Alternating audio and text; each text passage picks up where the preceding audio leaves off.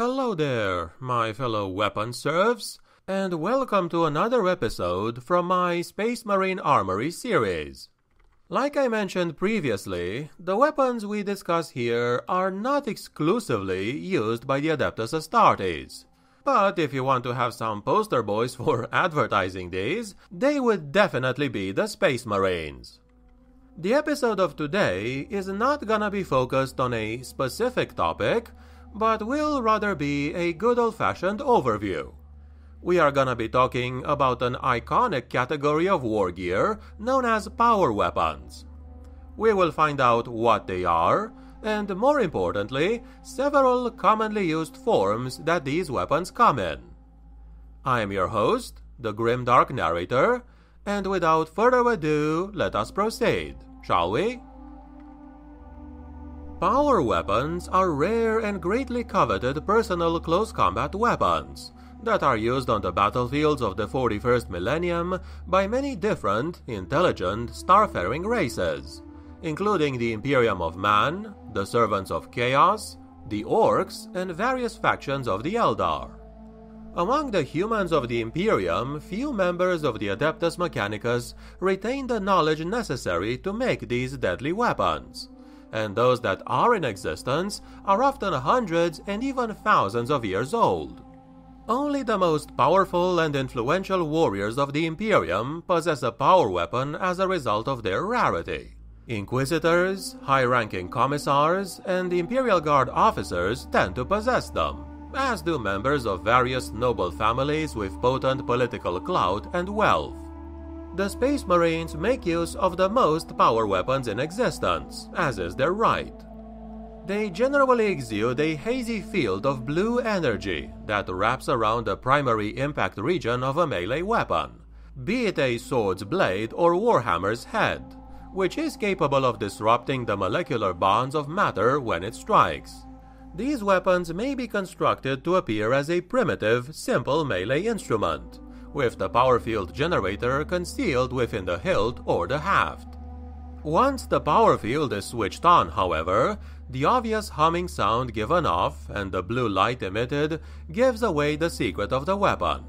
There are special variants of these traditional types of power weapons, such as Inquisitor Gregor Eisenhorn's power sword, which has no actual metal blade, just a hilt that projects a blade of pure energy.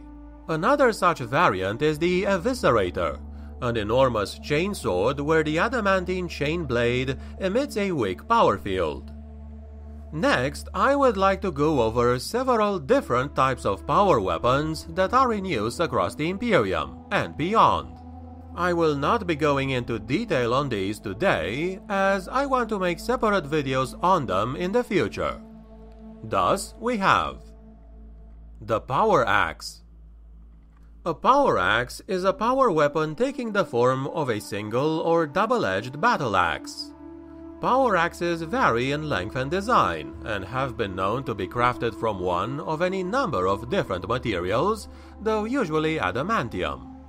As with all power weapons, when its power field is activated, usually by operating a control located on the hilt, the blade is sheathed in a lethal corona of disruptive energy.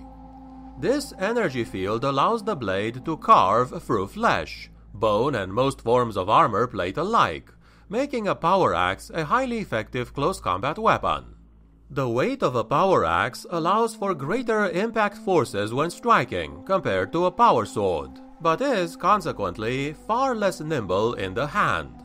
Their unwieldiness and inferior defensive capabilities are often mitigated by pairing them with a combat shield or other means of protection, allowing a warrior to stay his enemy's attacks until he is ready to strike a killing blow. In most cases, they have a reputation as a brutal and unsubtle weapon. The choice to employ one is often more personal than strategic. The Power Fist. The Power Fist, also known as the Power Glove, is a large metal gauntlet surrounded by an energy field that disrupts solid matter.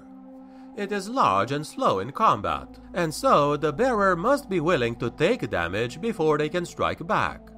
The benefits of a Power Fist are that it increases the user's strength, much like power armor, due to the extra power put in by the electronics designed to allow it to move.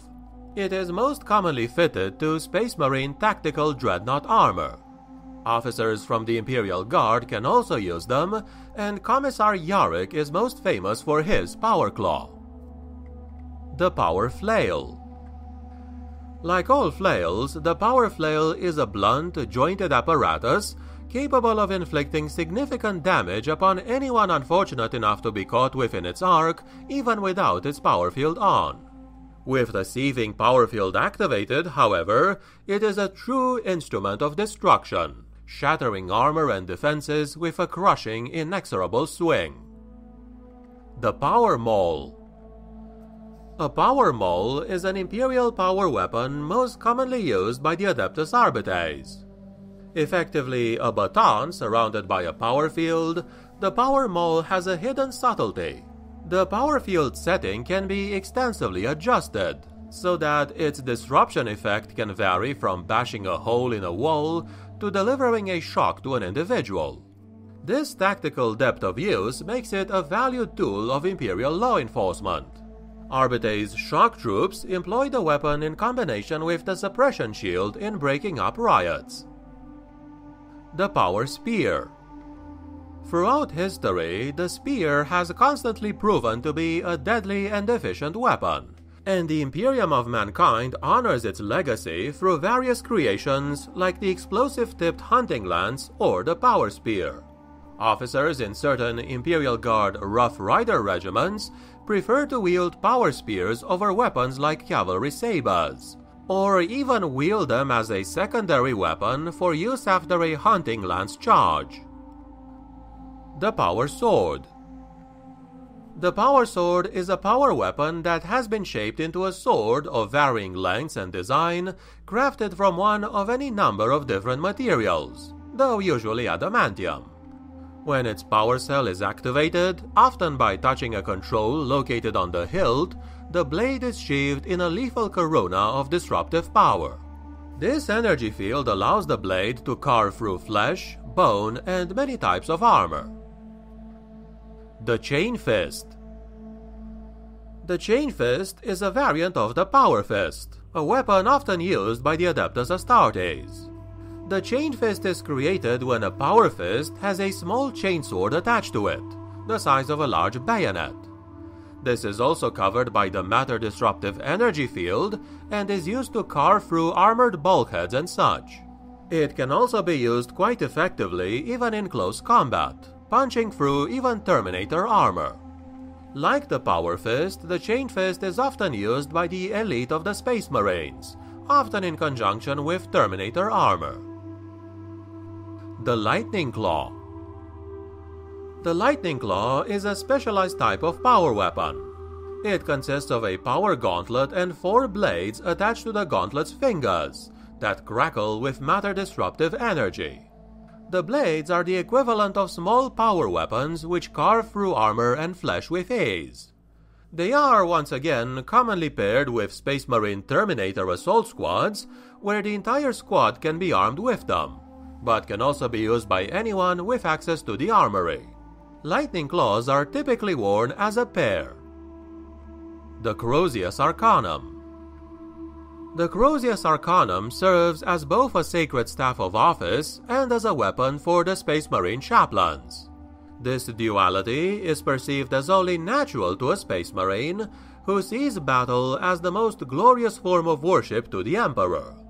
The Crozius Arcanum itself is a staff or mace of medium length, topped with either an Imperial Aquila symbol or the winged skull emblem of the Space Marines themselves. A few versions use iconography from the chapter they belong to, such as the Blacksmith's Hammer version used by some chaplains of the Salamanders chapter. The Thunder Hammer. Thunder hammers are weapons of ancient design, utilizing a power field similar to that of a power sword or power fist, and it is used by the Space Marines and the Demon Hunters of the Ordo Malleus, primarily by Terminator assault squads and characters with access to the relevant armory. Where other power weapons emit a constant energy field, the Thunderhammer is designed to energize the power field only upon impact, enabling it to conserve energy until it is actually needed, and also allowing the weapon to deliver a particularly devastating blow. Upon impact, the Thunderhammer's blue energy field explodes with a thunderous crack, more often than not smashing through armor and leaving a smoking hole that crackles with blue sparks. The power unleashed on impact is so great that a warrior not in Terminator armor will literally be knocked over. The weapon's main drawback in combat is its slowness in delivering a strike compared to other close combat melee weapons. The Thunderhammer is often combined with a Storm Shield, giving the wielder a combination of unmatched lethality and superb protection in close combat. The Burning Blade.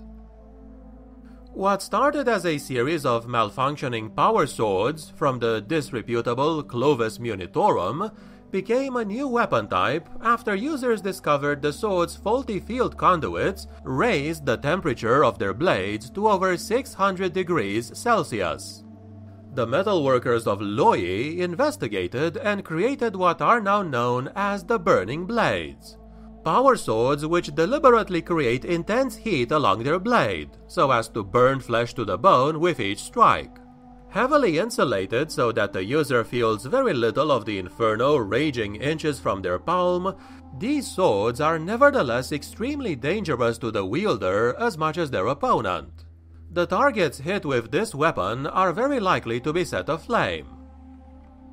And this, my friends, has been what I wanted to tell you about power weapons for today. If you guys have any preference from the things I talked about today, and would like to see those covered next, do feel free to write it down in the comments below. Was this video entertaining or informative? In that case, please click the like button and subscribe for more content. And if you'd like to help me keep this channel alive, please go check my Patreon page, the link for which is in the video description. Thank you very much for watching, and I wish you all an awesome day. The Emperor protects.